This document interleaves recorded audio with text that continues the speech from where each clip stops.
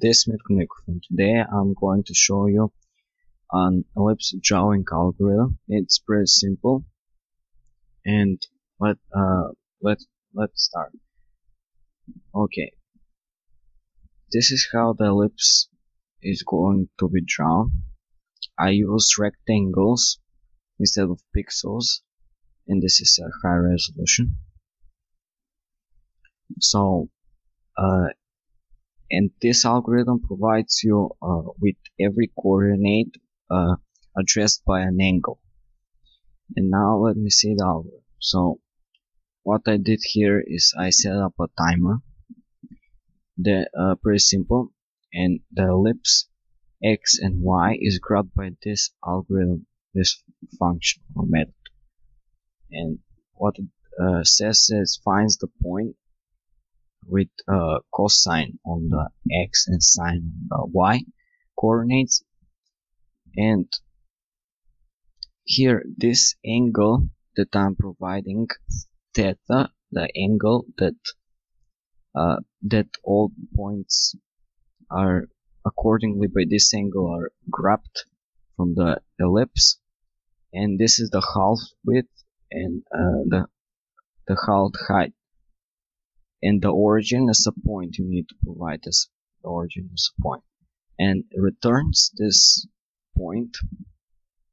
It's pretty simple. Int x gets the point, and x and y, then fills a rectangle, solid brush, dark blue. You can change whatever you want here. I'm just providing this algorithm for it. And 10 is the height and the width of the rectangle. So here I set up the settings, the radius x and the radius y, so we can change those. Let me see.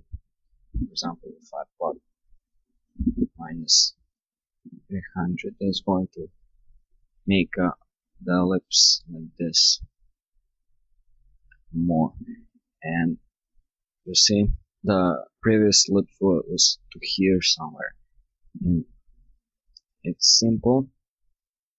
The center, you provide the center, you provide the start angle. This is the start angle, and if angle is 360, stop the timer. Else plus plus, very simple, very cool.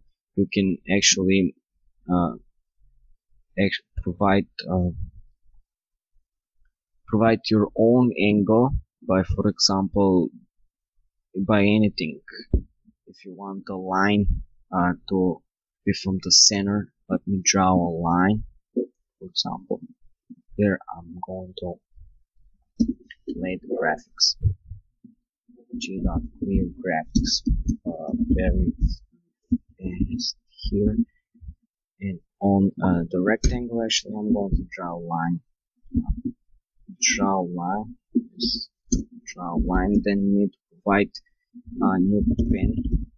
Let me see, color dark blue again, and then point 1 is the origin, so we provide point 1 is the point on the center of the ellipse. So center, because you can actually y and x offset here, but I don't do that. And the x and new point, you need to specify new point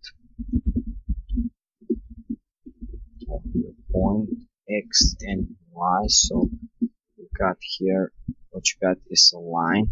Let me not draw this rectangle. Let me see what that actually does. You see, it's line. I'm going to put it right here as 4F, so you can see it better. Yeah, you see, it's a line accordingly by the angle of the ellipse and the origin. First point.